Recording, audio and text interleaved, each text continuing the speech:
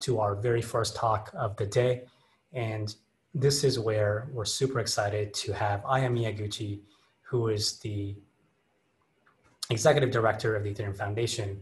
And she'll be giving us a big overview of how we can discover what else is possible with Ethereum.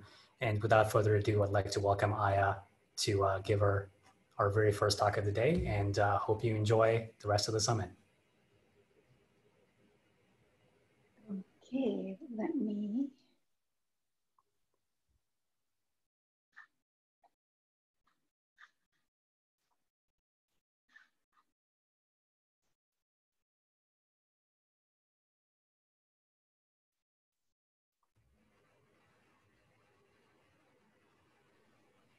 Okay, sorry, it took a bit.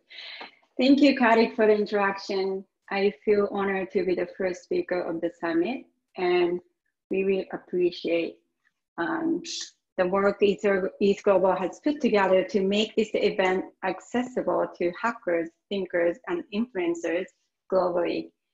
East Global has done an amazing job over the last couple of years, expanding the Ethereum ecosystem to new places. It has been incredible to watch how their newly established monthly hackathons have connected builders around the world this year, and we're proud to support their work. With that, I wanted to talk today about not just how we can continue to expand our community, but also about to expand Ethereum's opportunity in the regions where it can be most impactful.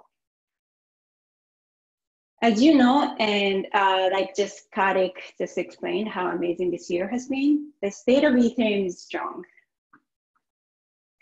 Ethereum celebrated its 5-year anniversary and the block number exceeded 10 million. Each two phases are making progress, including the phase 1.4 for the merger of East 1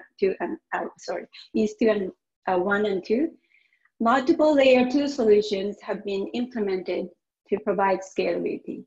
And with all these, along with other technical advancements, the community is realizing new solutions with Ethereum that bring real-world adoption that we hear about every day. I often use the analogy of EF being like a parent of Ethereum. I'm not talking about giving birth, but in the way we want to provide support. We are happy that Ethereum is growing, and we want to let the organic growth happen as much as possible. Our mission is to ensure the success of Ethereum and to do so in a sustainable manner. We also definitely care about the right kind of growth and healthy growth.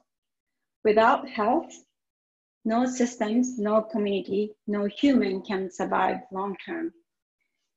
As parents prioritize and make trade-offs to nurture and support the family, so too does the EF.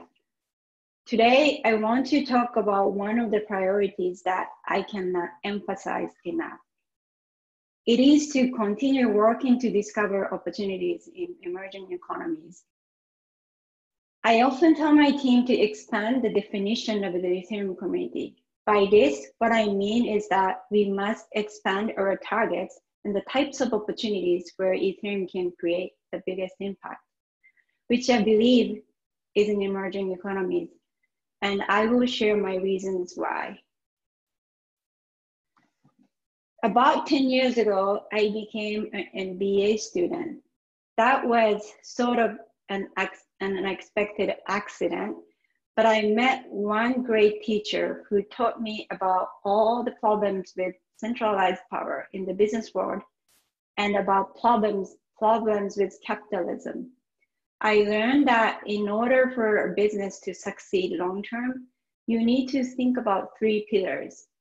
Economic factors impact the growth of society, but we should also look at both social and environmental problems in building a business.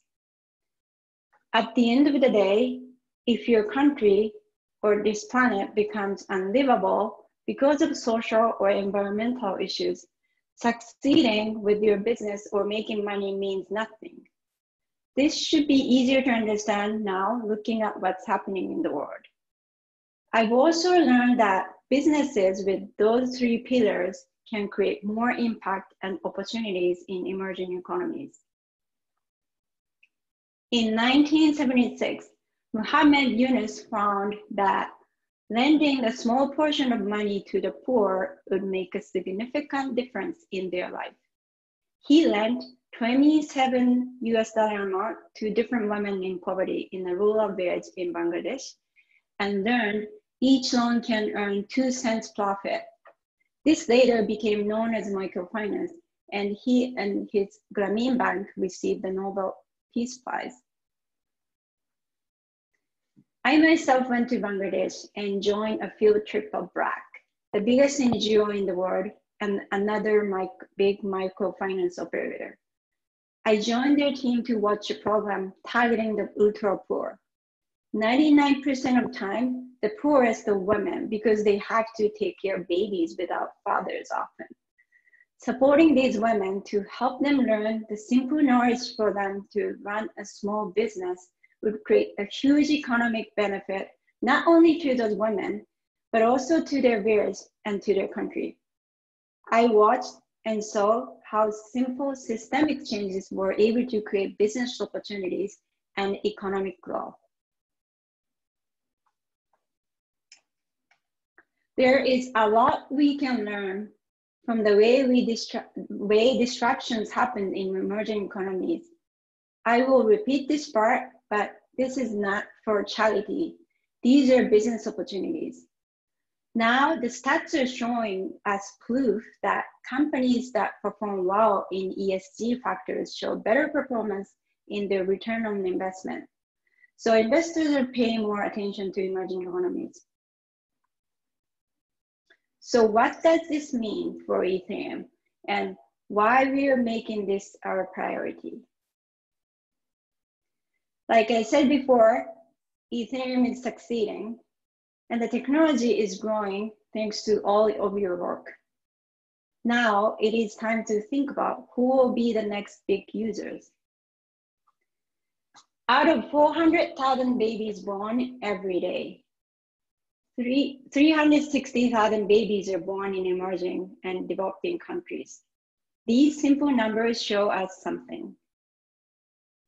Also, I just happened to watch Chainalysis webinar this week, and they showed a map of crypto P2P transactions and this chart of ranking of crypto adoption in each country.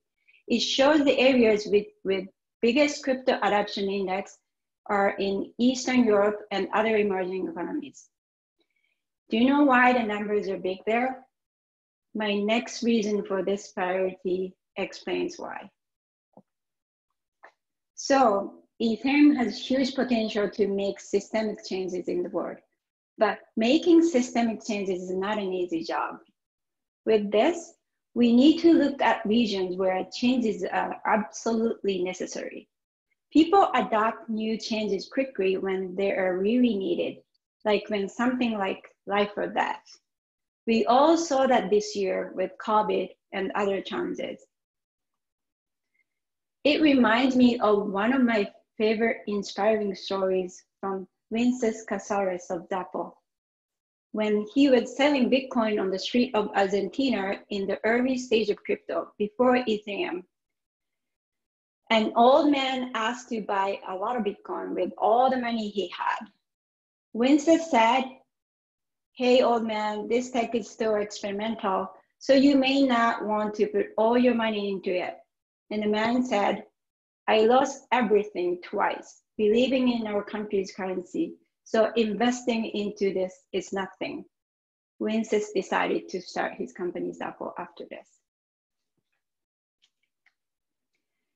Here's a map that shows us a few challenges that we have huge opportunities to solve, and there are some examples of solutions already provided by blockchain.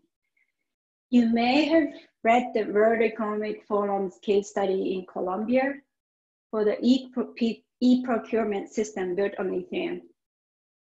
And for this challenge in Sub-Saharan Africa, another community member, EtherRisk, is providing a solution to this huge challenge and opportunity. EtherRisk is solving one of the most challenging issues facing farmers globally: revenue loss from unpredictable weather that destroys crop output. The solution is smart contract-driven weather index insurance. Out of 48 million smallholder farmers in sub-Saharan Africa, only 3% are insured. I have advised small businesses and entrepreneurs, and I'm aware that microinsurance is often even harder than micro-lending due to the cost of providers to operate. EtherRisk solution could serve 14 billion USD market in sub-Saharan Africa alone. Also, what Mohammed Yunus discovered was not just a way to save poor people. He established a serious business model just by disrupting the established loan system. Now the market size of microfinance is 7.2 billion only in Bangladesh. If you understand what Ethereum can do, there is already a huge opportunity for Ethereum to disrupt what he disrupted to build microfinance 3.0. Problem with microfinance still exists. Too many middlemen with high overhead costs are still making the system not entirely fair to those entrepreneurs who are lending. The problem isn't necessarily that the lenders are being evil, but rather just the structure of the system is not efficient or effective. Globally, this market is 124 billion. As you can see, this is an opportunity for the entire community, including builders, entrepreneurs, investors, to make an impact here. Lastly, I want to update you all on what the Ethereum Foundation is doing to make this a priority. We have started local grants program that is providing grants to targeted and under-supported regions with high potential to support those builders and new communities. You might have heard about our community members in Honduras who helped this effort as the first group. We are continuously working with the UNICEF Innovation Team through the Crypto Fund to support blockchain startups in emerging economies as well. The second round of investment supported by EF invested 125 ETH in 8 different startups in 7 countries: Guatemala, India, Argentina, Turkey, Mexico, Cambodia, and Chile. We are also working with them on their Giga project, which maps out and connects school with the internet. After schools are mapped out, Ethereum can help with the payments to providers and a lot more. We are also working on a new EF fellowship program to work with change makers in regions that are more in need of systemic changes. The program is still at the piloting stage, but we will share our progress by the next DevCon. And speaking of DevCon, we are excited to say that DevCon 6 will take place between August 10th and August 13th of 2021. And we hope to see things continue to improve. Our team is working hard to make this DevCon the best, the most improved, and the most exciting one ever. And we hope to share more developments in the region soon. Thank you very much, and I hope to see you in Bogota next year.